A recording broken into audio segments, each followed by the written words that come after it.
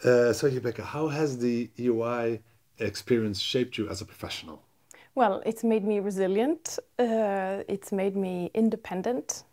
It has given me grit to pursue things. But I think most importantly, it's given me also structure and being able to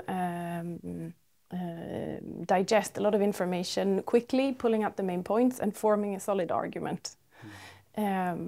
So both in terms of building an argument more content-wise, but also as a person being stronger, because you need to be quite tough to be able to pursue all the 4 years on your own. It's a little bit lonely to do a PhD in general, so you really learn discipline. So for example, during the lockdown, I think that it was very easy to work from home and manage your own work because you had done those 4 years where you know how to push yourself when nobody else is and so forth. Mm.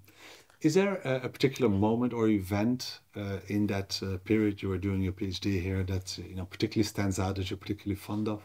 Well, it was so long ago, so it was hard for me to think about this. But I think, first of all, the interview to even get in was a really important time because it's so beautiful when you come. So I thought to myself, this is much too good for me, I'll never get in.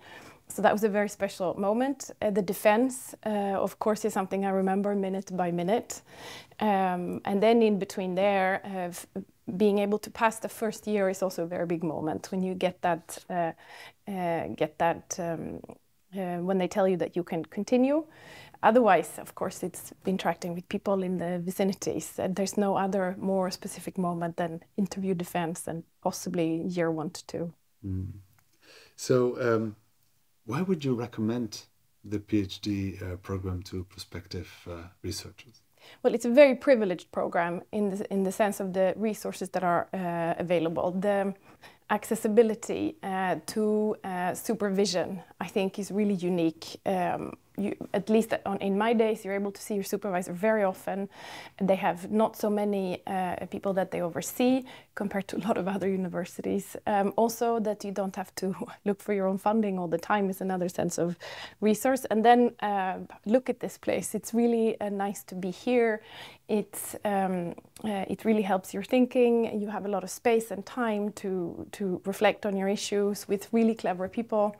And then the people, of course, is a reason for coming as well. It's small, it's like a little family, and there's a social life also around all of this that's lovely. So there are many advantages with doing it. I would say it's a very privileged position to have been able to do a PhD here. Excellent. Thanks so much, Jibecke, for sharing that with us. You're welcome. Thanks.